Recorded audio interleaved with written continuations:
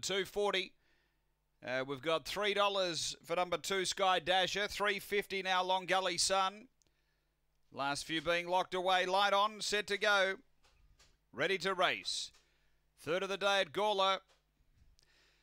Racing, speed in the centre. Tyson's Reward came out quickly. It tangled there with Long Gully Sun, who's trying to get down and over. Master Sesk was next, and then Sky Dasher. Next, Bar Double and Sienna Woods, but off the back, Long Gully Sun took over and got away from Master Sesk. Then Tyson's Reward up to the turn. Long Gully Sun straightened the leader over Tyson's Reward, and Too Good Long Gully Sun. Tyson's Reward second, Master Sesk third, then Sky Dasher.